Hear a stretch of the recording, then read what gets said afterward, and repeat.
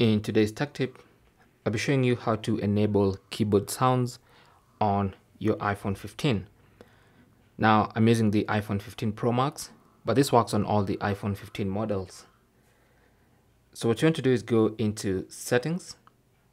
On the main settings page, scroll and tap on Sounds and Haptics.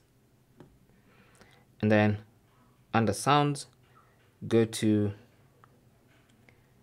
System Sound and Haptics, and then go to Keyboard Feedback. So tap on that, and then you should see sound. You want to enable that, okay, like it is right now. If it's disabled like this, that means your keyboard will not make any sounds.